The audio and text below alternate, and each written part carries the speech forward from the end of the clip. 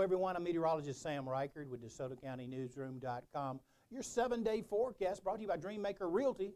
Let's get moving. That's what they say. Let's get moving right on into the forecast. Look at the national map.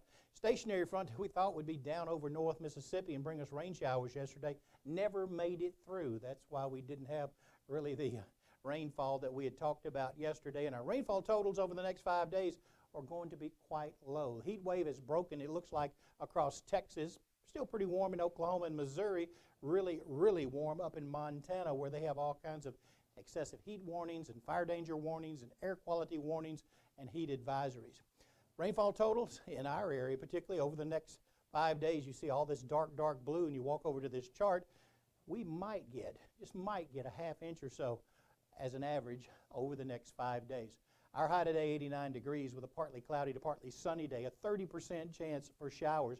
Low tonight, 71.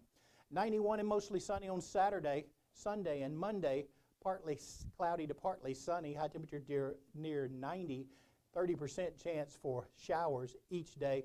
Tuesday, mostly sunny again, high 90, and then Wednesday and Thursday, partly sunny to partly cloudy again, a 30% chance of showers and a high temperature close to 90.